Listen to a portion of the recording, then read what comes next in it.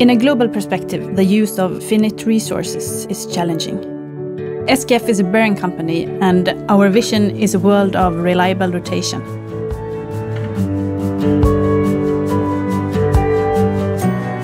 My name is Elisabeth Stadler, and I work as environmental manager for SKF Sweden. We want to reduce friction with our bearings and thereby contribute to the reduction of the energy consumption in the world. And at the same time, we act to reduce the environmental impact from our own operations, including raw materials and components.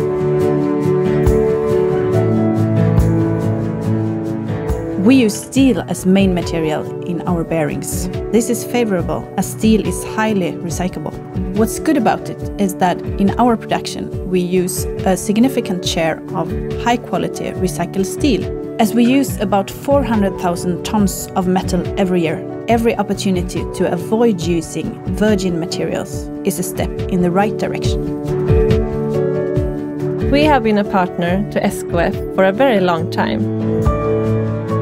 As all manufacturing industries, SKF also get a lot of waste materials in the production, and they have more than 6,000 tons annually. And we recycle this material in an effective and secure way so that the material can become raw material again.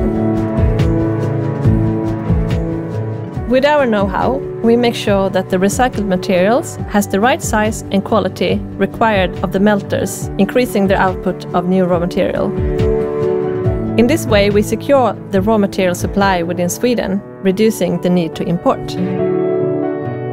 Stena and SKF both have our own areas of expertise.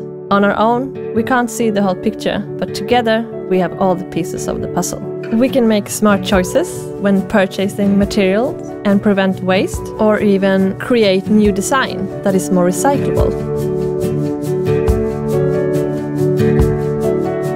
By combining recycling and innovative design, we can use the right material and design in a product to make sure it is recyclable at the end of life, so that products can be made again. They are being remade. I believe it's the responsibility of our generation to provide future generations with good living conditions, and we can all contribute to this.